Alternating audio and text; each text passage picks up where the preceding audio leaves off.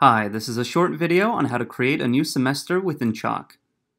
You can access your semesters page from the application dashboard, the Planboard settings and Markboard settings menus, as well as the settings menu in the top right corner.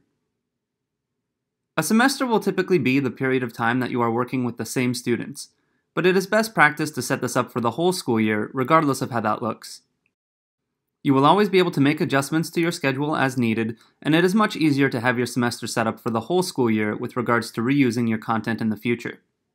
When you click the Add Semester button, you will be prompted to enter a name for the semester, as well as setting the start and end dates to cover the period of time that you will be teaching lessons.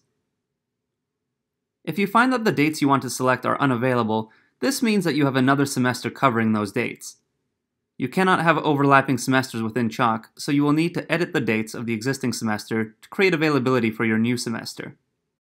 Once this is correct, click Next, and you will be given the option of creating a brand new semester or reusing content from a previous semester. Clicking this option will allow you to copy all of the subjects, timetable, and selected lesson or assessment content from a previous semester in your account. You can still make changes to both your subjects and timetable, but this option can save you time if you tend to teach similar subjects or schedules year over year. We can create a brand new semester by selecting this option, and from here you can select the days of the week that you will be teaching throughout the semester. This may be Monday through Friday, but you can adjust as necessary by clicking within the boxes. Once you have verified that the information is correct, you can click Create, and you will automatically be taken to your timetable, where you can create and schedule your classes.